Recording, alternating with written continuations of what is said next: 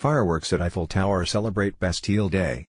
France capped its Bastille Day celebrations on Saturday, July 14, with a firework display over the Eiffel Tower, a day before French football team face Croatia for the World Cup final.